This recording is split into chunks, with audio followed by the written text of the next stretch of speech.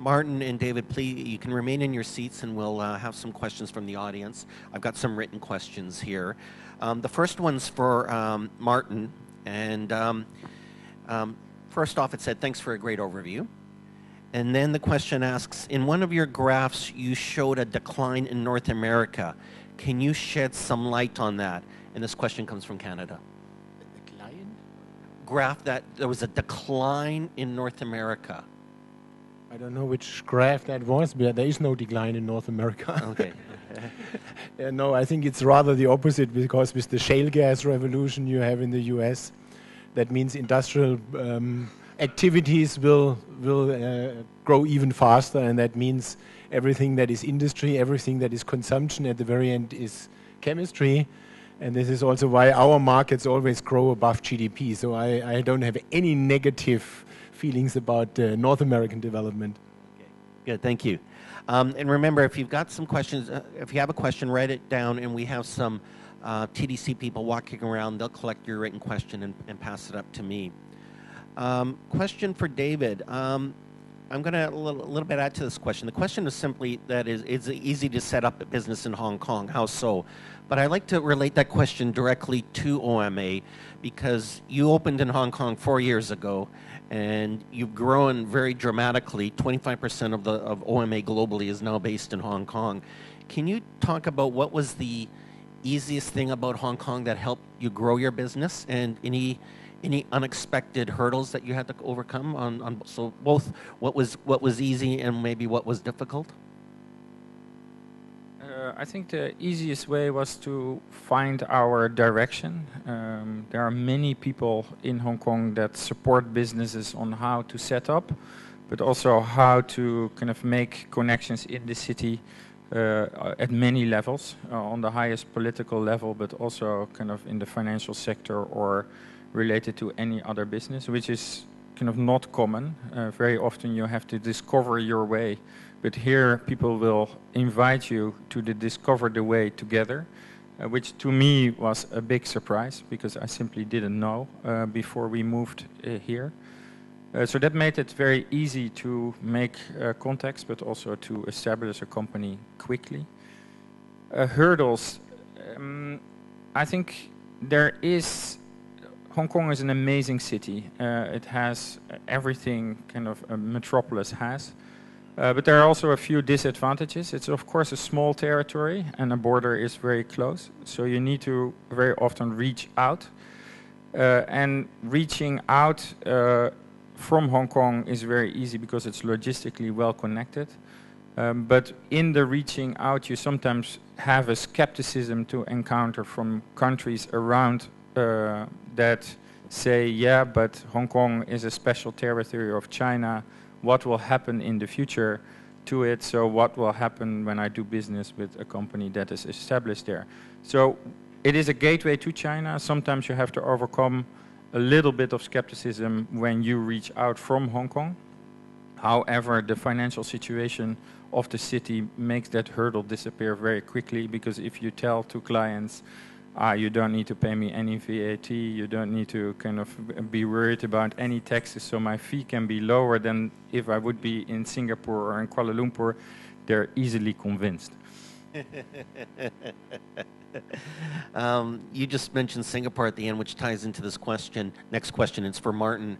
Martin, before we came up to the stage, he asked me what's the audience's background, what questions would they like, what type of information could you share with that Martin could share with the group.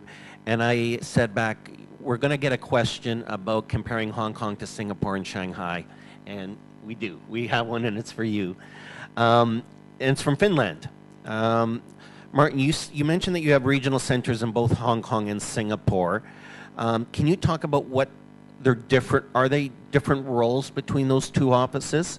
And then how do you compare the pros and cons of operating in Hong Kong, Singapore, and Shanghai?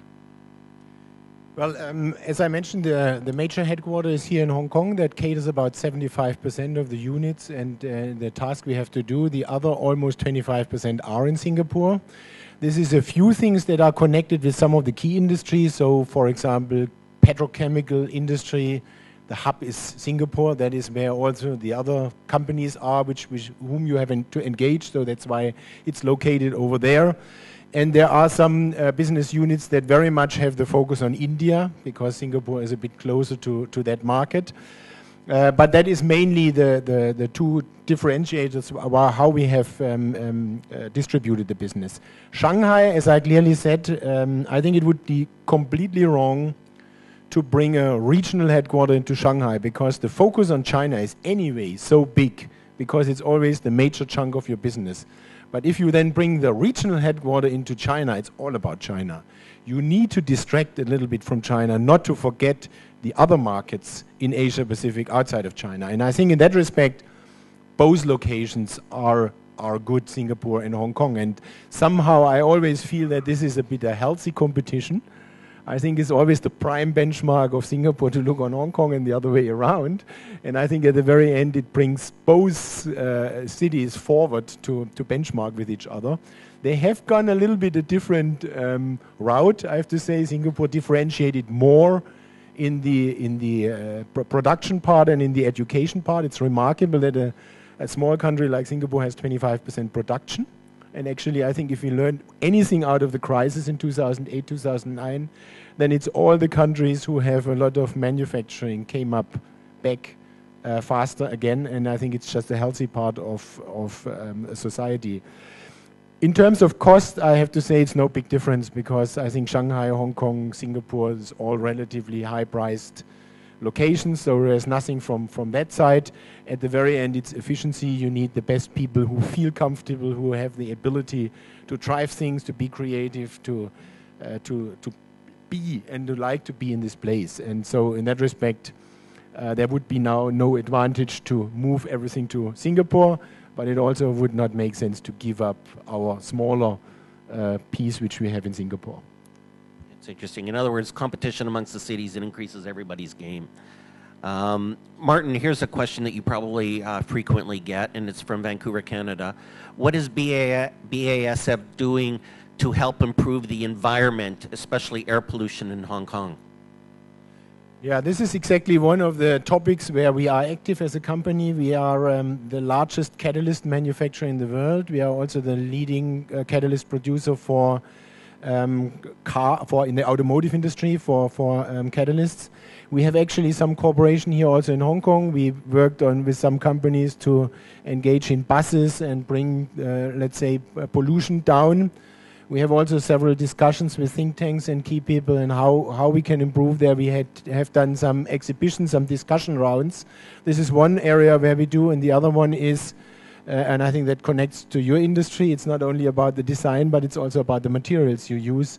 So BASF is in construction materials. We have admixtures. We have insulation materials, which help to make buildings more energy efficient. And this is where we like to work together with developers and architects in order to bring those modern materials in and make them part of building concepts. And I think these are two major levers where we can be active, and we are active in Hong Kong as well.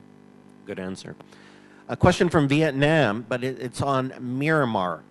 And the question is, Myanmar is hot on the agenda for expansion for most companies. What's your view and plans for entering Myanmar? And this question is really for both of you. So I'm going to start with David and then over to Martin. Myanmar. We are working in Myanmar at the moment, but under the UN delegation. We are one of the 4 architectural offices in the world that is licensed for preservation.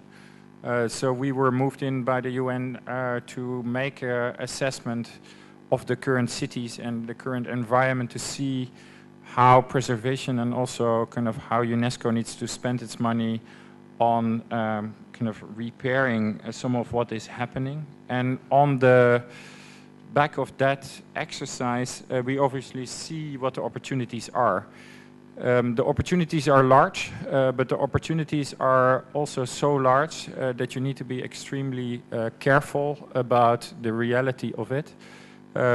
Looking at the current governmental instability, but also kind of the learning process the government needs to still go through in Myanmar.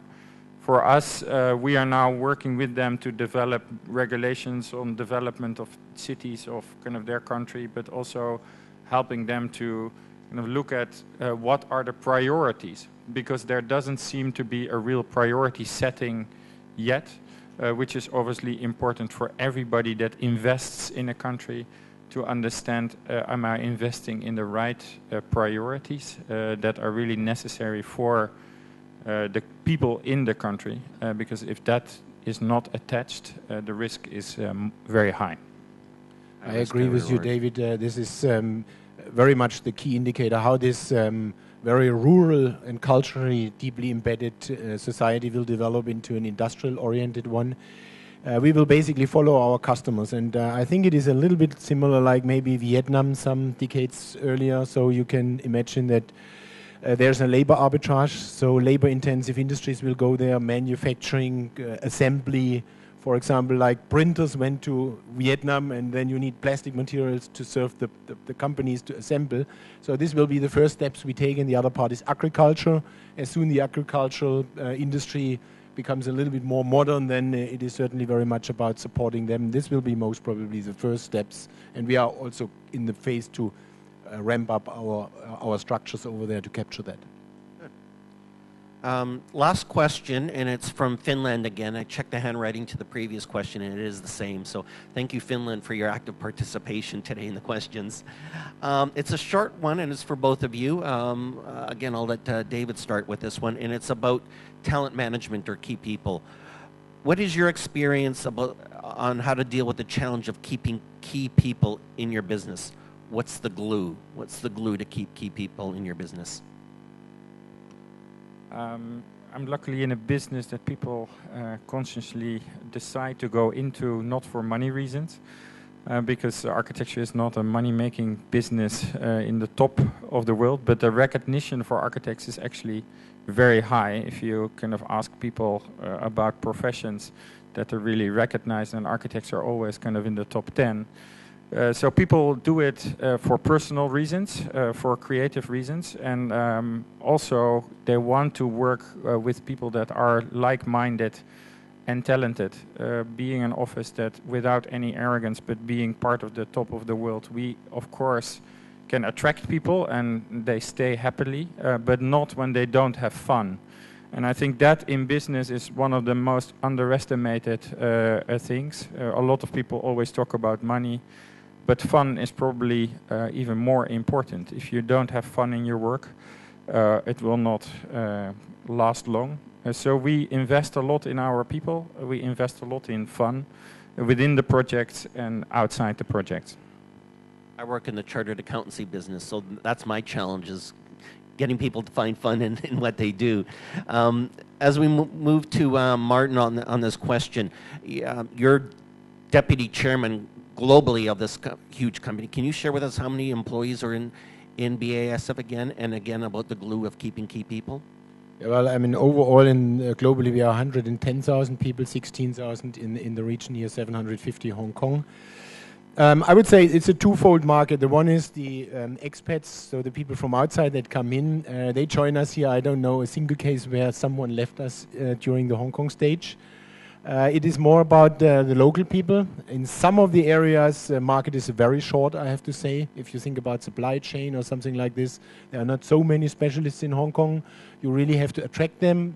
Pay, I think, is the thing which has to be fine. But I think what is the adhesion and what keeps the people is the identification with the company. They like very much that we have given us this purpose. We create chemistry for a sustainable future. It is really about bringing in solutions to tackle challenges in the future. This is, I think, what they like, and what they definitely like is to have an international career with BASF. So also local people out of Hong Kong have the opportunity to go abroad with the company and at some day to return. They can spend their whole lifetime in BASF, but they can also work in different places in the world. And I think this is something that fits very nicely, I think, to the global mentality of Hong Kong people. And with this, we have, fortunately enough, a much lower fluctuation rate than the markets, which indicates that we are doing well, but it is sometimes still high, I have to say, not in Hong Kong itself, but definitely in China. You know, I like your point about the international companies especially. We're all in international businesses, and that is one of the attractions, is for our people to be able to work in different countries and move around within the same company. Definitely a great people advantage. Those were terrific comments, terrific answers to the questions. Everyone, let's please join me in giving a warm Federation thank you to Martin and David.